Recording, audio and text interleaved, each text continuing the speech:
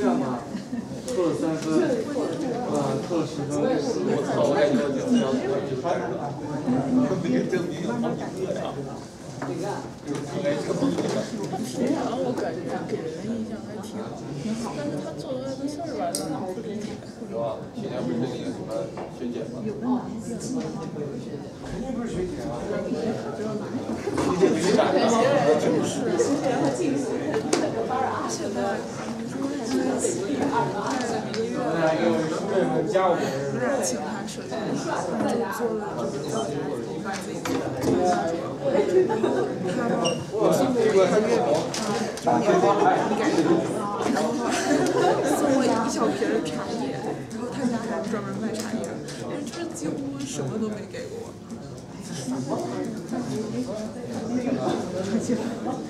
很小。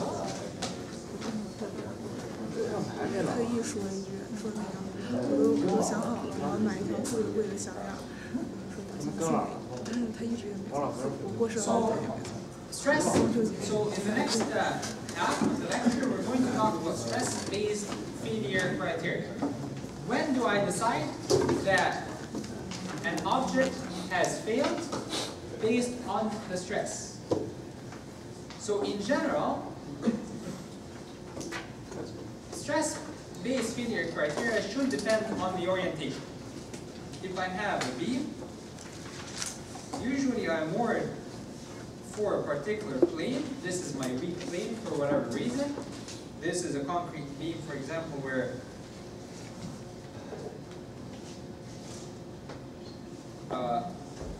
I know that this is a weak plane, and because I know this is a weak plane, I know the maximum shear stress that this plane can take. I did some lab experiments, and I know the maximum normal stress that this plane can take. Knowing the maximum shear stress, the maximum normal stress, and knowing the traction vector on this plane, I can find the shear stress and I can find the normal stress on this plane, and I can decide whether this plane is safe or not. So, for example, we have a wood beam. It can withstand a maximum tensile stress of 25 MPa in the direction of the fibers. So I have the fibers are oriented in this direction. And perpendicular to the fibers, if I try to pull the beam apart, it's going to fail at a stress of 10 MPa. And if I try to shear the fibers, if I have a plane that's oriented with the fibers, and if I try to shear this plane, it will shear off at an angle of at a stress of 10 MPa. Now I've done some analysis on this wooden beam that's being used in a particular application, and based on the particular application, the stress matrix obtained was this. Will this beam fail or not?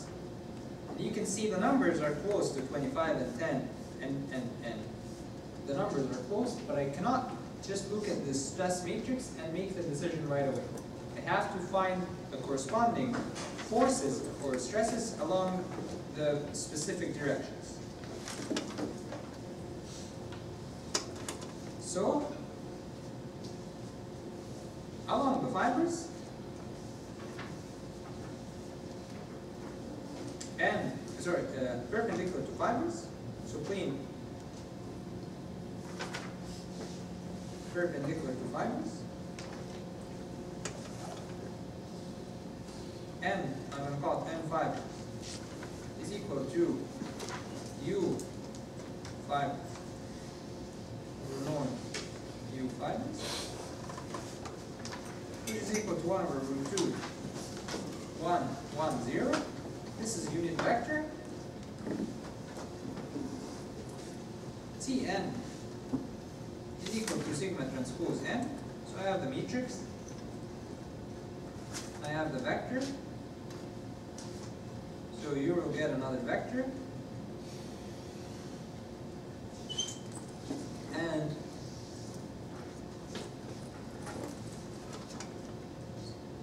I'm going to call this fibers.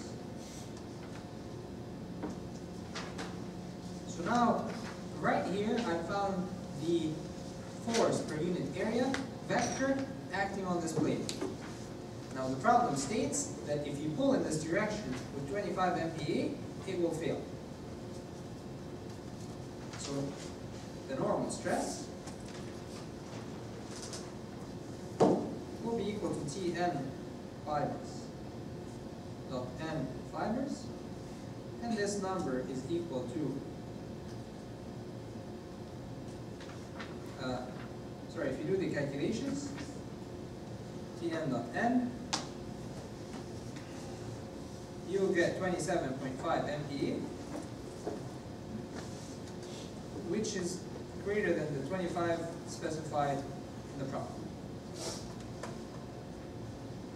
So it has reached the fibers have reached their capacity. This state of stress is higher than the capacity of the fibers. Now, for the plane perpendicular to you, n in this case is equal to 1 over root 2, negative 1, 1, 0. The traction vector in this case is equal to sigma transpose n.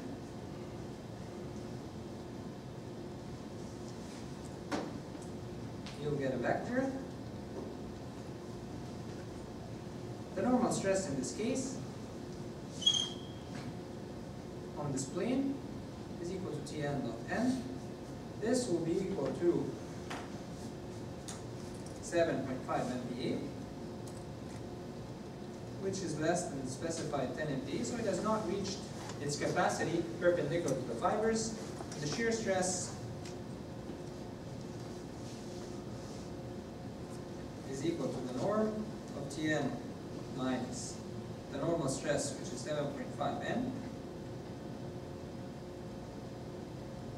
and this will be equal to 11.86 MPa, higher than the 10 MPa, so it has reached its capacity in shear on this plane. So in general, if you design a material that has fibers or that has different orientations, then you have to do these kinds of calculations. You have to check certain planes, because these are the weak planes in the material. For traditional engineering materials, whether it's geotechnical materials or structural materials, we use failure criteria that are independent of the direction. When we say the failure criteria are independent of the direction, we look at the stress matrix. We don't look at any direction, we just look at the stress matrix. And from the stress matrix, we know whether there is a plane that will reach a maximum shear or maximum normal stress or not. So these are called isotropic failure criteria, where the stress matrix is enough for me to know whether the material has failed or not. So the material is homogeneous, every point has the same strength, every direction has the same strength. Because every direction has the same strength, all I need to do is just look at the stress matrix, extract some numbers from that stress matrix, and I extract those numbers and I know whether this material has failed or not.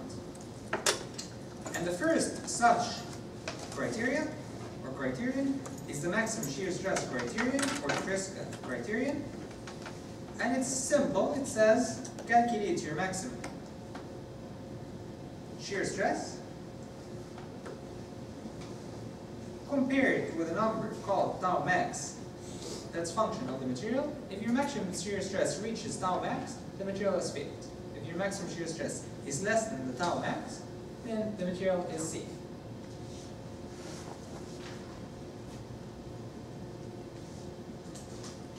Now tau max is obtained from the lab.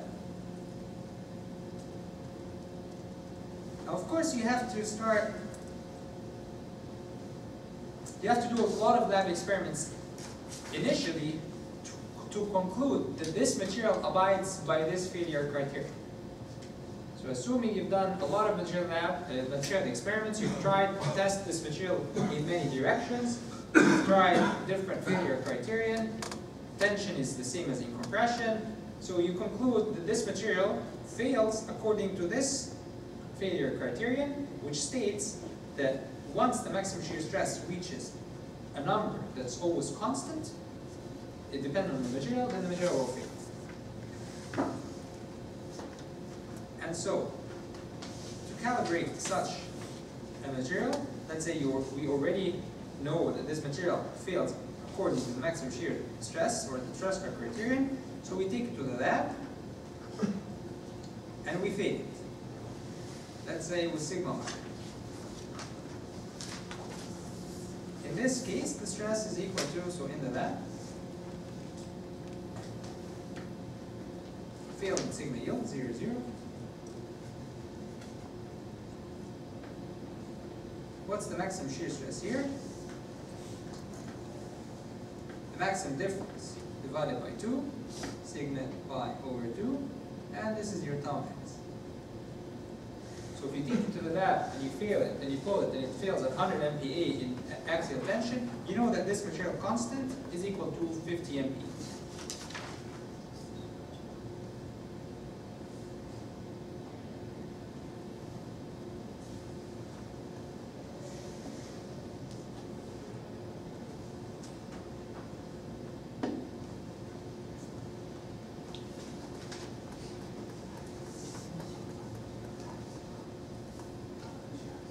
This failure criterion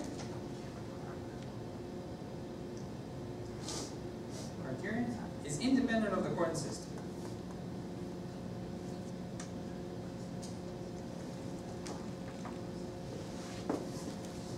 Whether I use that the stress is equal to 4, 2, 2, 1, 0, 0, 0, 0, 0, or whether I use sigma prime, which we showed was the same,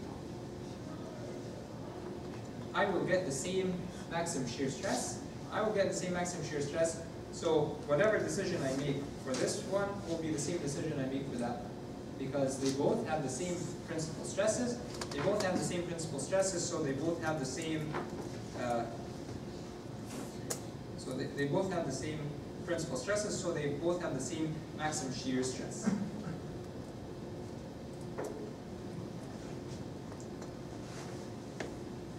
What will happen if I assume that my state of stress is hydrostatic? In a state of stress that's hydrostatic, you'll find that material is not expected to fail.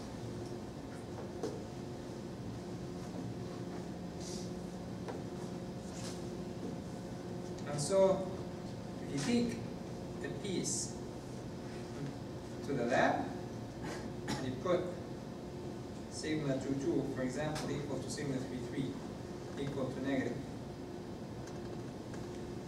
10 power 6, and sigma 1 equal to negative 10 power 6, you're not expecting this material to fail. It will only fail once the difference between these reaches tau max. So under an extreme hydrostatic stress, tension, or compression, the Tresca failure criterion predicts that the material will never fail,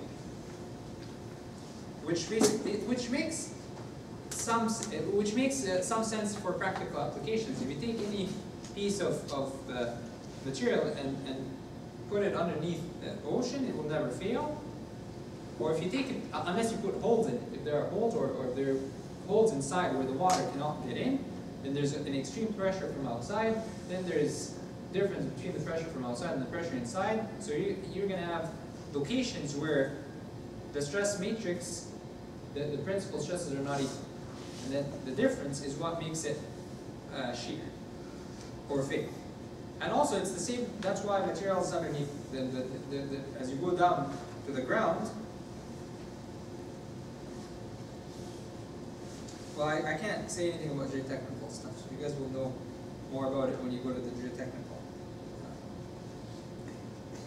When you continue in the geotechnical with Dr. Chen. But in general, under extreme compressions, I do not, as long as the stresses are equal from all direction or almost equal, you're not expecting the material to fail. So practically speaking, and also this criterion predicts that the material will not fail.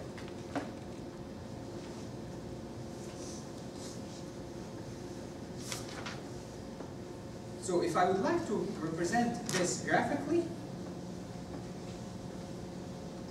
either in 2D or 3D. So I'm going to look at coordinate system defined by those principal stresses.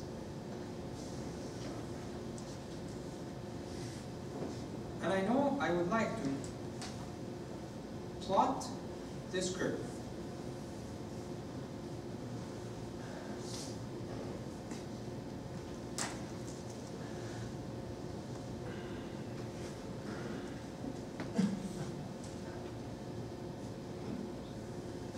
I would like to plot this curve, because this curve will tell me when the material will fail, because once this number reaches 2 tau max, I'm about to fail. So I'm going to call this the yield surface, or the failure surface. The failure surface of the material. First, let's look when sigma 3 is equal to 0. When sigma 3 is 0, this is 0, this is 0. So it will fail when the difference is equal, when the biggest of this and this and this is equal to 2 tau max. And if you plot this, you'll get this curve.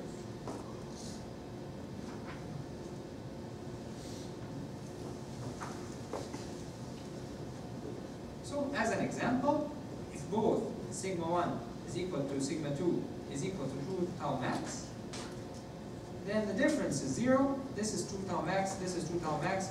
So this point satisfies this curve. If you look at this point, sigma 1 is equal to tau max, sigma 2 is equal to negative tau max, sigma 1 is tau max, sigma 2 is tau max. The difference is actually 2 tau max, so this point satisfies this curve. And similarly with this point here. And so this tells me any point on that curve, the material will fail. Any point inside the sheared max shear stress is actually less than tau max. Any point inside the maximum shear stress is less than tau max. So the surface defines the yield surface of the material. Now, if I add sigma 3 to the figure, I get this hexagon. Any point on the surface, material fails, or about to fail. Any point inside, material is safe. And this hexagon is the center of this hexagon, or this cylindrical shape, is the line sigma 1 equal to sigma 2 is equal to sigma 3. Because what we said is whatever the value of sigma 1 and sigma 2 and sigma 3 is, as long as the three are equal, the material will never fail. So this line shows that even if it goes to infinity, the maximum shear stress will always be equal to 0. Because the maximum shear stress is just the difference between sigma 1, sigma 2, and sigma 3. And that's why this coincides with the line of sigma 1 equals sigma 2 equals sigma 3.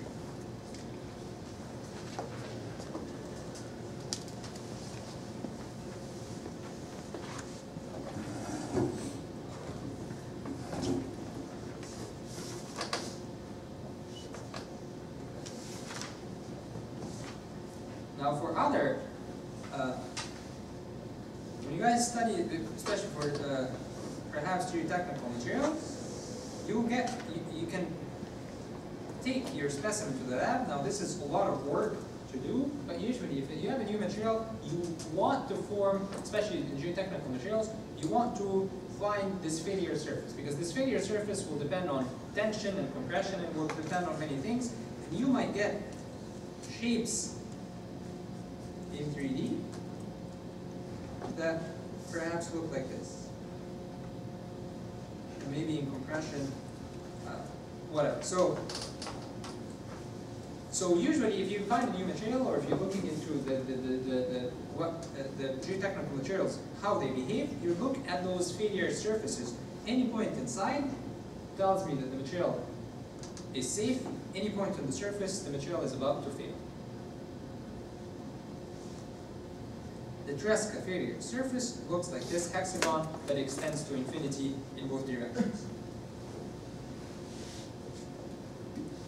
The other and very successful failure criterion is the von Mises yield criteria or criterion. And this one is you look at your stress matrix, you find the von Mises stress, and you compare the von Mises stress with a value that is dependent on the material and constant for that particular material.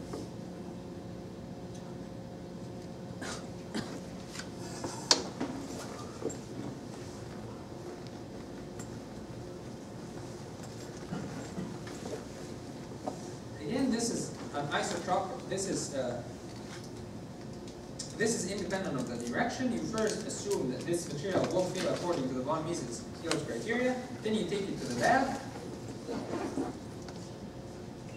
and you apply sigma yield, or you apply a sigma on 1 until it yields. Then you calculate your von Mises stress, and it turns out to be sigma yield.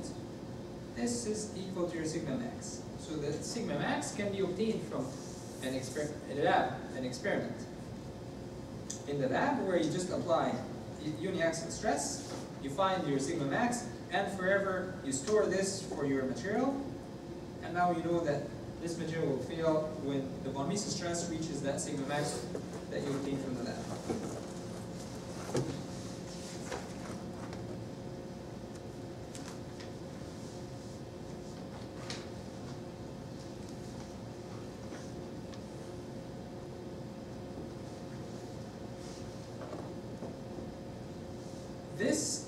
The von Mises yield criterion is also called, so important to note, von Mises and Tresca do not differentiate between tension and compression.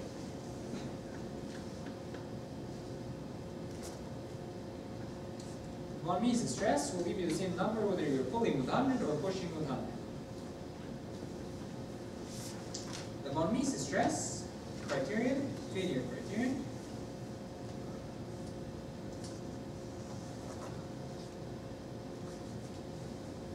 is referred to as the maximum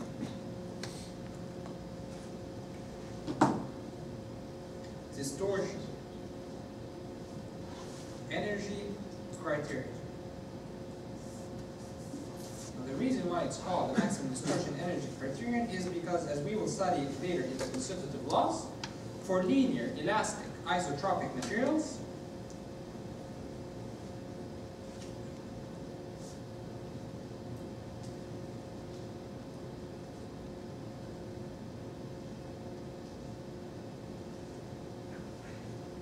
the von Mises stress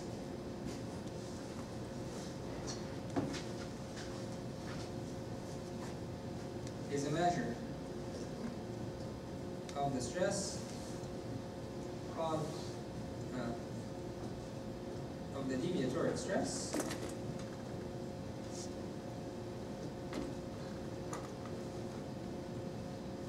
causing shape changes. We will study this later in chapter 5, when we start looking at the relationship between the stress and the strain. Now, graphical representation, same thing. I would like to draw the relationship that says sigma 1 minus sigma 2 squared plus sigma 1 minus sigma 3 squared plus sigma 2 minus sigma 3 squared divided by 2 is equal to sigma max. I would like to draw this first when sigma 3 is equal to 0, and you get this ellipse, which happens to be very close to the Tresca failure surface. When these two were developed, they were very close to each other. The nice thing about the von Mises one is that if you're using a numerical algorithm, it's smoother.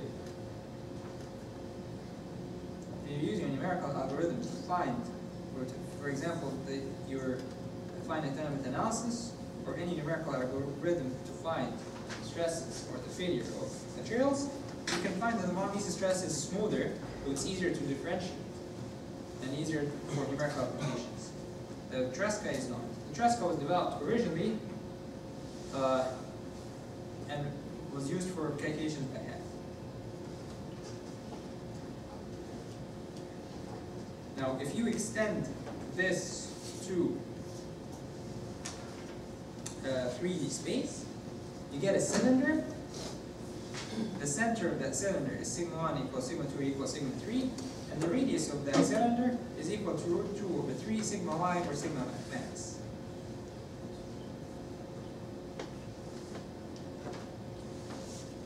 And the reason why it's equal to root 2 over 3, because we say that the material is yielding once this reaches sigma max, or sigma yield. And so the projection is actually root 2 over 3 sigma max. Because we assume the material will fail once the stress reaches sigma yield, 0, 0, which means once sigma 1 reaches sigma max, so this value is sigma max or sigma yield, and the radius is equal to root 2 over 3 sigma max.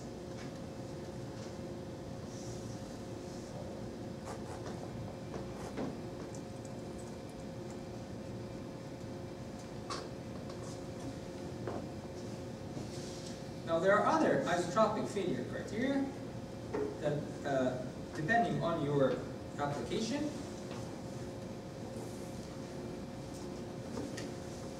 so there's the Moore Coulomb yield criterion, and there's other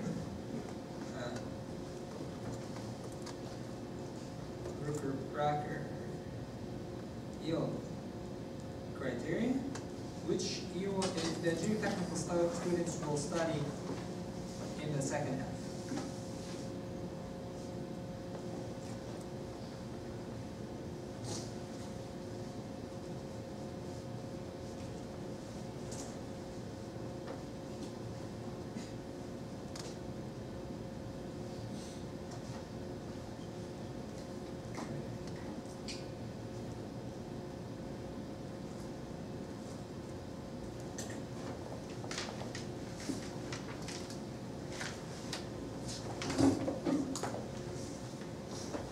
So the last thing in this chapter that I would like to cover is the other measures of stress. So far we have studied the Cauchy stress tensor,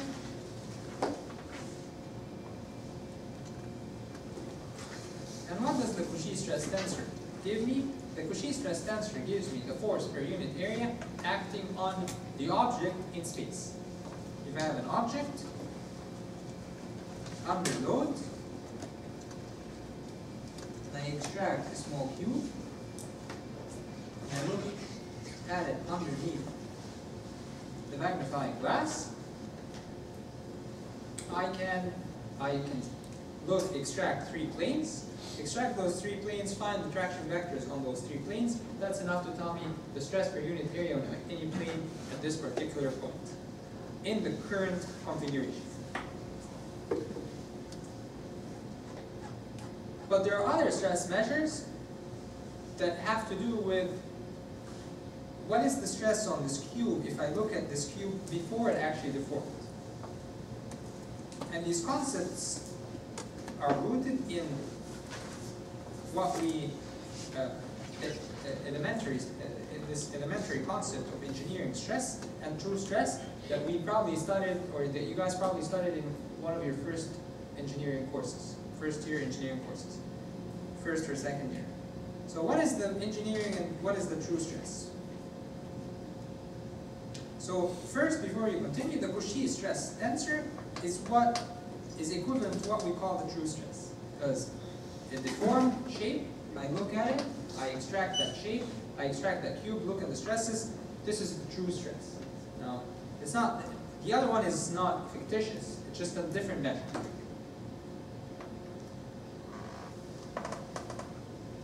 So, if I have a, let's look at a metal specimen that has an initial length L0 and has an initial area of A0, and then I take it to the lab, I apply a force,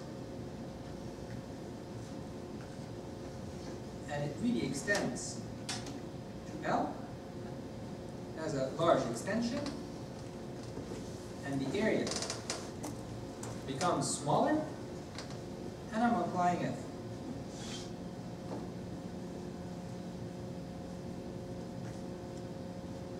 Now if you plot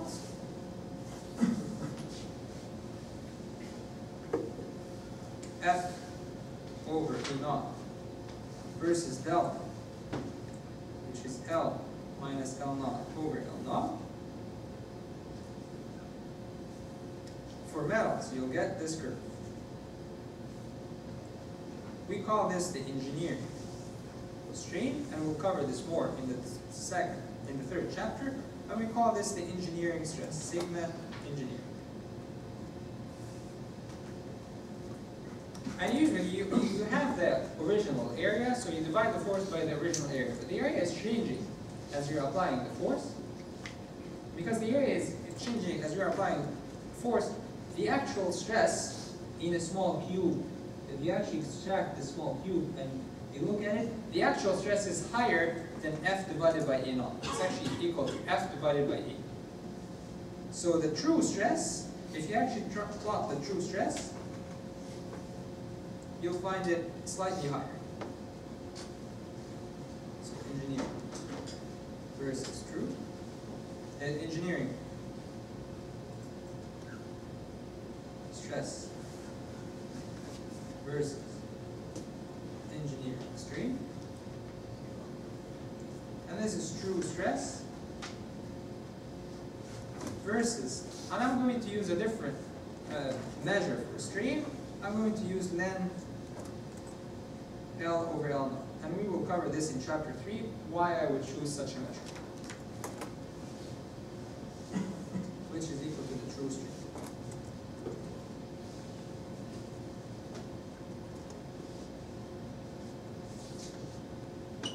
Now for metals, we can find a relationship between those. If I know the engineering stress and the engineering strain, for metals I can find the true stress and the true strain using the relationship as follows. For metals, and again only for metals, AL is equal to A0 L0. After I keep extending, the metal does not really change its volume, and it keeps its volume, so that A over A0, the change in areas, is equal to L0 over L. The true stress, which is equal to the force divided by A, which is equal to the force divided by A0 multiplied by A0 over A, is equal to F over A0. Now I'm going to utilize that the volume has not changed to put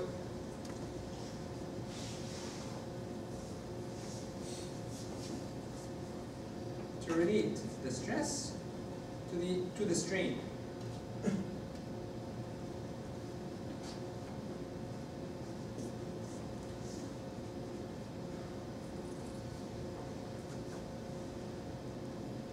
So if you find the engineering stress, if you multiply it by 1 plus your engineering strain, you'll get your true stress for metals. If the engineering strain is small, if you're talking about 5% or 2%, then the true stress is equal to the engineering stress. But once this becomes 20%, 20% strain means a huge decrease in the area. A huge decrease in the area means your true stress is much higher than your engineering stress. And that's why at higher strains, that's when they deviate.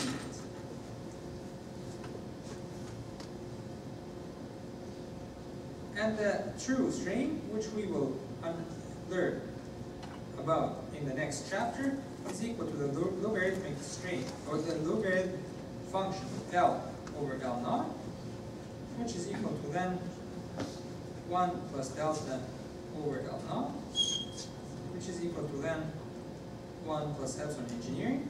Now the nice thing about this function is that when this is very small, the true and the engineering strain actually coincide. At higher strains, that's when they deviate, but at very small strains, they coincide. So this is in a uniaxial case. The extension of this in a three-dimensional case is what we call the first Piola-Kirchhoff stress and the second Piola-Kirchhoff stress.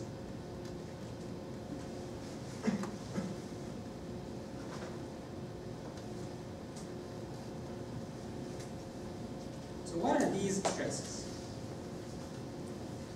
or stress tensors?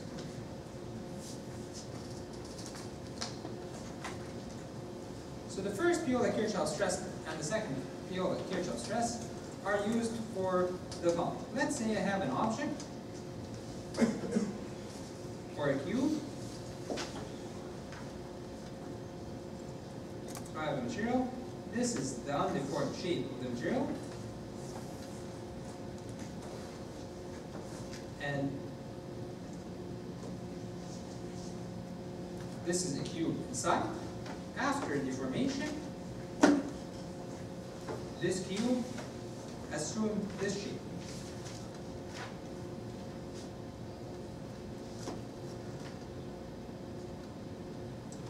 And because this is a very small cube, I can assume that the relationship between these vectors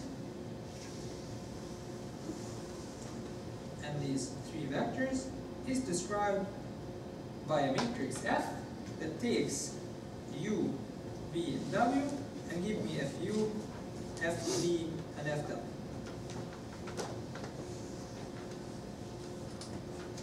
In the deformed shape, I have a traction vector, let's say 100 and 30, as an example. So Tn is equal to 100, and is equal to 30, and is equal to 0.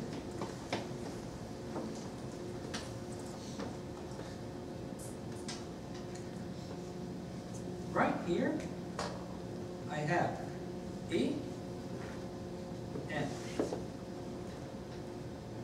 N is the perpendicular, is the unit normal on these, and A is the area of this shape, the area of that plane. And right here, I have A and N.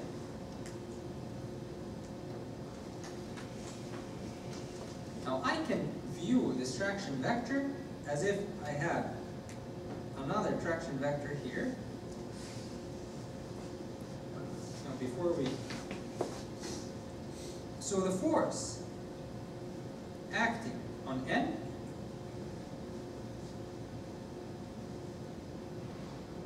is equal to the area multiplied by Tn.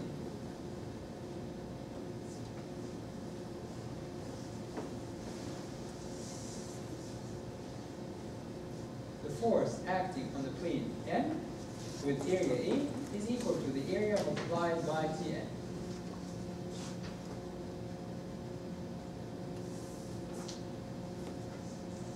I can also look at the force acting on N as if it's equal to area multiplied by the engineering stress.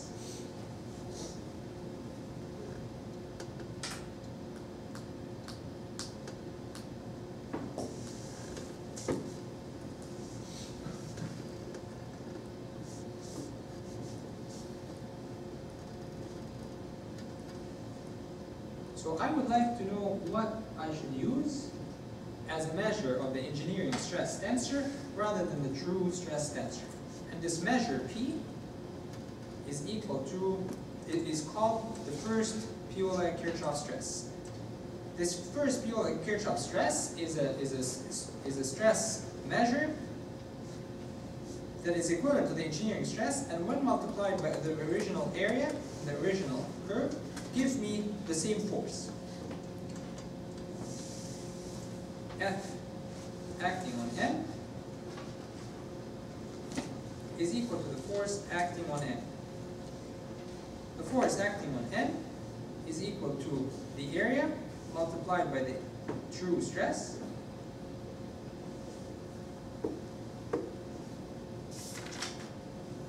the force acting on N is equal to the original area multiplied by the engineering stress.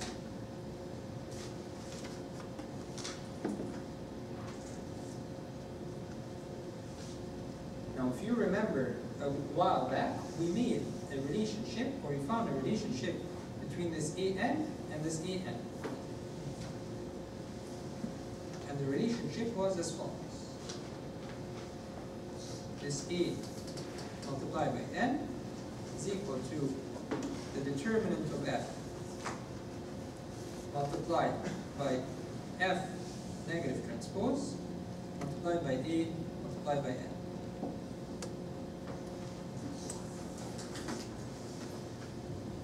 So I'm going to use this here to find the relationship between the true stress and the engineering stress.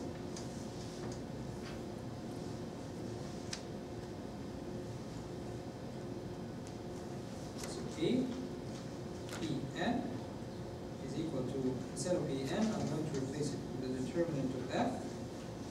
F sigma transpose F negative transpose N and A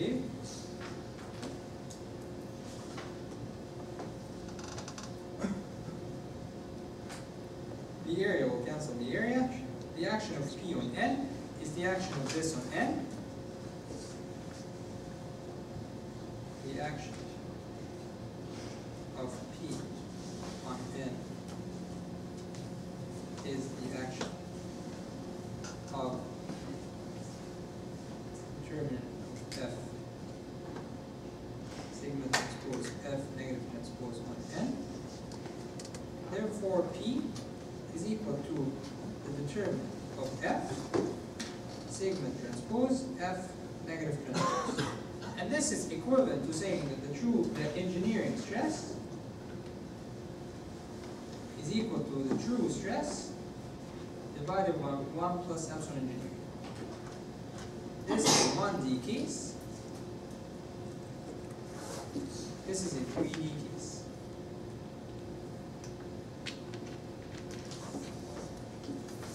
Because in 3D, instead of one measure of strain, I have a measure of the deformation in 3D, which is this F that describes how the cube, the original cube, deformed in space.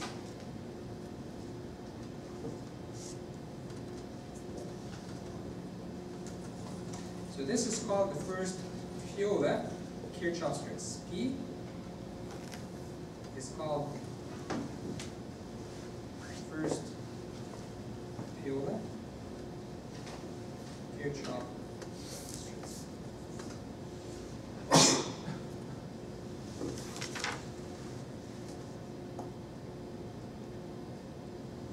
So the stress matrix is symmetric. F is not a symmetric matrix, is not necessarily a symmetric matrix. And P is not necessarily a symmetric matrix. So P is not necessarily a symmetric matrix. And you should find an example of matrices. When you multiply them by each other, like to get P, you get a P that's not necessarily symmetric. There's another measure of stress called the second Fiola Kirchhoff stress, which is symmetric and gives me the following. So this is the original Q, and this is the force F acting on N, which we said it's the same force acting on this cube after it deformed Now this is N within area A. This is N within area A. This is Fn, which is equal to Fn.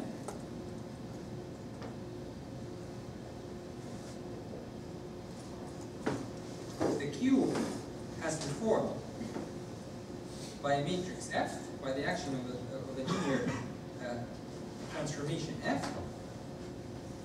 Now I can take this Fn and transform it back with negative F. With F minus 1.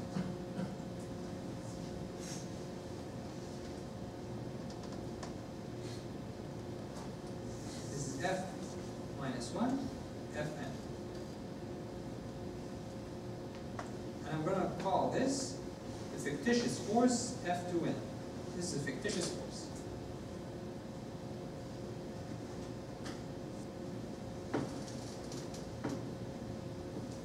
This fictitious force F2n,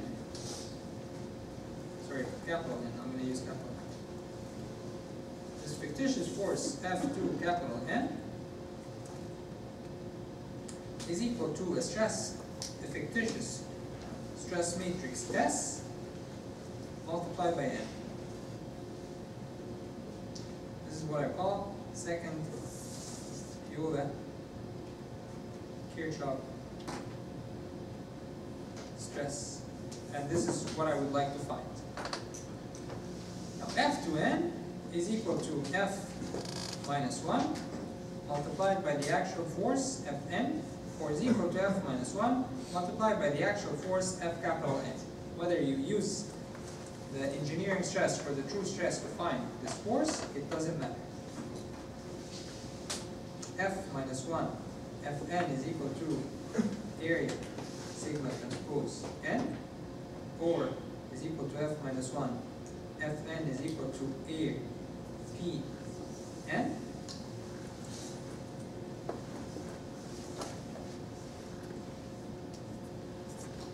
Which shows that the S is equal to F minus 1P, or F minus 1 sigma transpose F negative transpose multiplied by the determinant of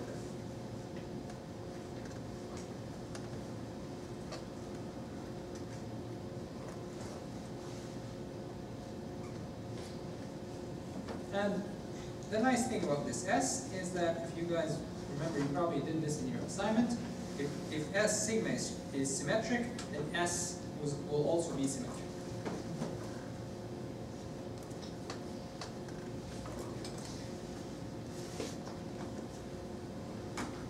And there is an example in your notes where all these are used, and there's an example in your assignment that you also have to use all those stress matrices to find. So first you find your first pure Kirchhoff stress and the second pure Kirchhoff stress, and it's just a simple multiplication of matrices. You're given F, you're given sigma, so you calculate your S or you calculate your P, and you use these to calculate the forces by simply multiplying these matrices by the area vectors.